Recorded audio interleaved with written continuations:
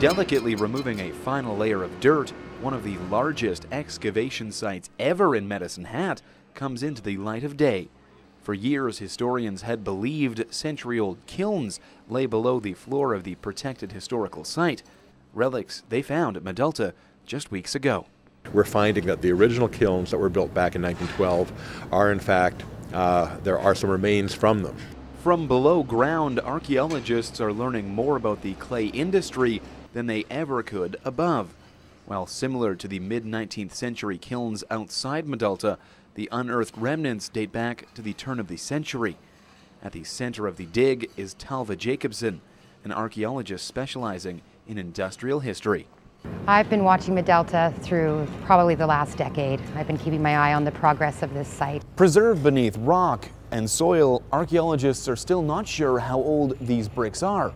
But what they are certain of is how significant their discovery, these unearthed kilns, will be to the overall archaeological community in North America.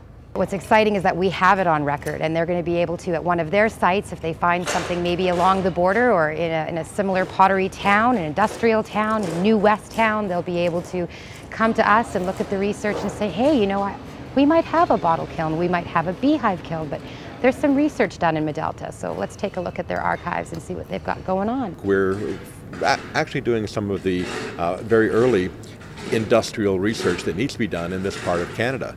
Entombed for decades, crews have already dusted off what remains of two kilns and expect to find another.